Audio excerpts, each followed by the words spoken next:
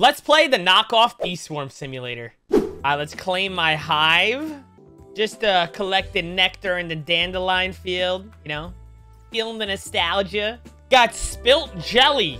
I'm gonna collect it. Ooh, I got a royal jelly. Hold up. What kind of bee can I get from my royal jelly? Wait, can I not use my royal jelly?